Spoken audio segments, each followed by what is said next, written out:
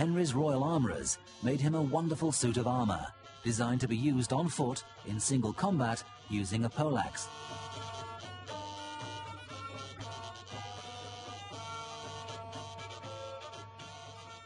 Unusually, it completely protects the body front and rear, with a fully articulated breechpiece enclosing the rump and every piece linked to the next without a gap.